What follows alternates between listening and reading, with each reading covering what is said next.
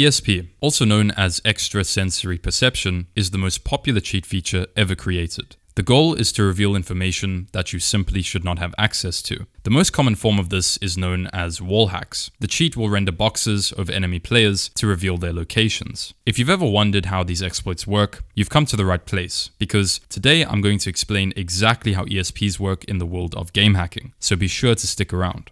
ESPs involve a lot of mathematics. I'm talking about matrices, transformations, rotations, and all sorts of trigonometry. Some of these topics might sound extremely complicated, but there's a fun and easy way to learn more about them. Brilliant.org is the best way to learn math, science, and computer science interactively. They have thousands of excellently curated lessons, taking you from basic to advanced topics, with new lessons added monthly. Before I made this video, I went through their Introduction to Linear Algebra course to touch up on my skills, and I must say, I was pleasantly surprised. Most math courses are mind-numbingly boring and oftentimes just confusing, but with Brilliant, they had me engaged by answering multiple choice questions and solving interesting problems. Brilliant's guided lessons allow you to explore complicated topics at your own pace, and I think that's awesome. So whether you're a student looking to ace your exams or a professional looking to upskill, you can try everything Brilliant has to offer free for a full 30 days by visiting brilliant.org/cazz or by clicking on the link in the description down below. The first 200 of you will get 20% of Brilliant's annual premium subscription. Thanks for listening, and let's get back to the video. Before you can develop an ESP, there are obviously a few requirements.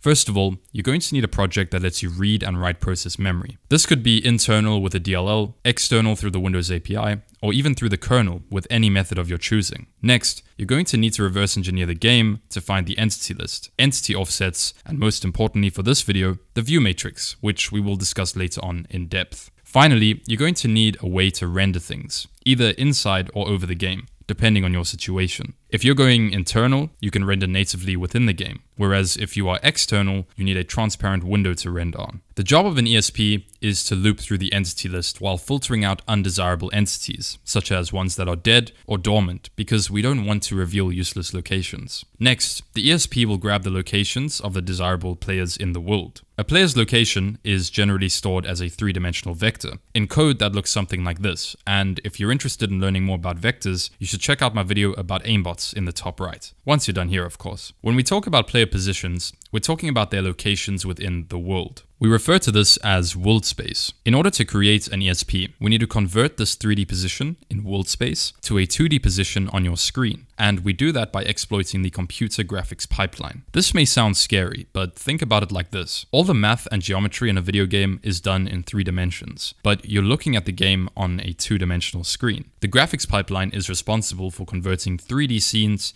into 2D representations on your screen, and this is accomplished with linear transformations. At the core of every ESP, hackers use something called a world-to-screen function. Of course, you can code this function in any way you like, but mine generally take a reference to the world position and a reference to the screen position that we are calculating. The boolean that is returned will be true if the position is on your screen and false if the position is not. To make a world-to-screen function, you also need the width and the height of your display, and most importantly, you need a pointer to the game's view matrix. I've mentioned the view matrix a few times already, so let me catch you up to speed. The view matrix is a 4x4 transformation matrix that consists of the camera's location and orientation. The view matrix is used to transform world space coordinates into camera space. It does this by orienting and positioning the camera within the world. In real life, we move around the world, but in video games, we move the world around us. This is known as inverse transform. If you move an object to the left in a scene, the view matrix will move the camera to the right instead of moving the object. The most important operation you need to understand is multiplying the view matrix by a 3D vector. We do this by getting the dot product of the vector with each column of the matrix. If you've never seen this before, it might be confusing, but don't worry, it'll make more sense when we get to the code. Getting back to our function, we're going to begin by getting the view matrix and calculating whether or not the camera can even see the position in the world. This might sound strange, but if an enemy is behind you, there's no point in rendering boxes over them, because you literally cannot see them. We can determine whether something is in front of us or not by calculating the W component of the matrix.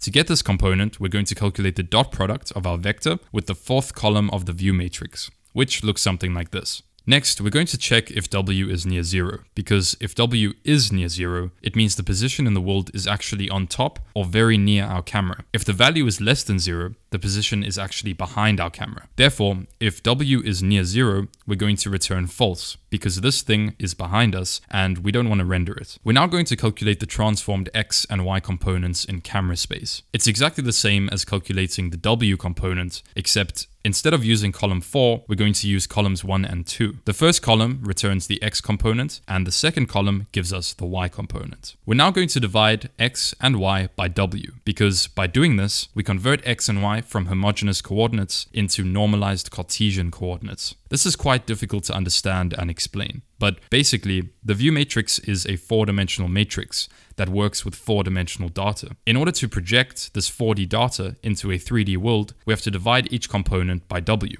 If you're interested in learning more about this topic, I'm going to leave the link to a wonderful playlist of lectures on computer graphics from UC Davis academics in the description down below. At this point, all that's left to do is to map these normalized device coordinates onto your screen. We have to do this because the normalized coordinates are in a range from -1 to 1, but we need the actual coordinates to render on our screen. We calculate the actual screen coordinates like so, where the size variable is the size of your screen. In this case, I'm using IMGUI to get my screen size. Finally, after all of it, you can return true to say that the conversion was in fact successful. You can now use your shiny new world to screen function to get the screen coordinates of anything in the world. Here's a short example of what ESP code might look like. We're just looping through the entity list, filtering out undesirables, and rendering circles on their heads. Anyway, ladies and gentlemen, thanks for watching the video, and I hope you enjoyed it. Be sure to check out my Instagram and Twitter down below for more content, and as always, shout out to the following patrons for your continued support. You guys are awesome. Until next time, cheers and peace out.